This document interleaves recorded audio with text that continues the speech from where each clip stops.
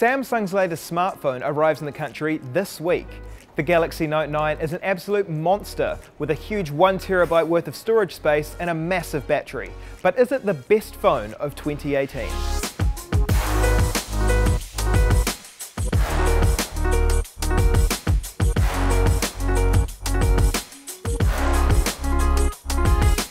This phone is packed with features, including fast charging, wireless charging, stereo speakers, IP68 water resistance, expandable storage, and yes, it has a headphone jack.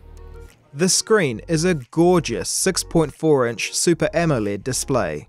It's arguably the best display on the market, with pixel-perfect colours and deep blacks.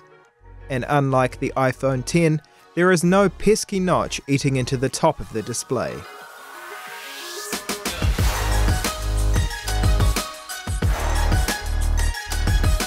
The Note 9 looks mostly the same as last year's model, but it's slightly thicker and heavier. I think most will be happy to make the trade-off given the large storage space and longer battery life. To unlock, you can use the fingerprint scanner. It's not so easy to reach if you have small hands, but you can use the iris scanner, facial recognition, or the PIN code lock as an alternative. Like a lot of phones with wireless charging, the back is made of glass, which makes the device easy to slip out of your hand. And it's a fingerprint magnet. A protective case is a must. Samsung's claim of an all-day battery is no exaggeration. Compared to the iPhone X's 2,700 mAh battery, the Galaxy Note 9 boasts a 4,000 mAh battery. A week of tests proved that even with heavy usage, the phone still had plenty of power left at the end of the day. The phone gets a little warm while gaming, but is kept cool with the new water carbon cooling system.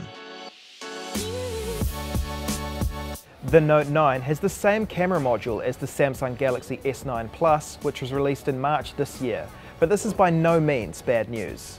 The Note 9 includes new intelligent camera software that is surprisingly useful. Flaw detection lets you know if you have a dirty lens, a blurry image, or if you blinked while the photo was being taken. Automatic scene detection tweaks camera settings for the best possible image, but in general, they're only subtle changes. While this camera is potentially the best in class, I found that photos are slightly more saturated than those taken on an iPhone X. Some really like the saturated colours look, but it all comes down to personal preference.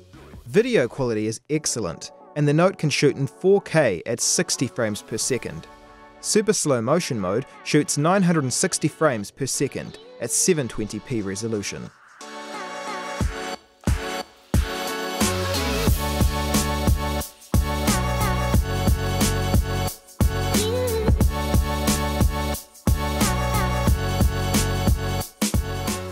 My favourite feature of the Note 9 is the overhauled S Pen.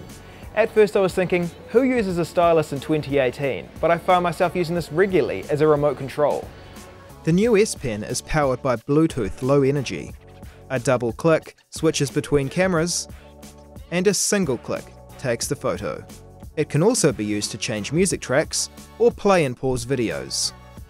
Plugging the Note 9 into a monitor gives you a full PC-like experience via the Samsung DeX application, without the need for a docking station.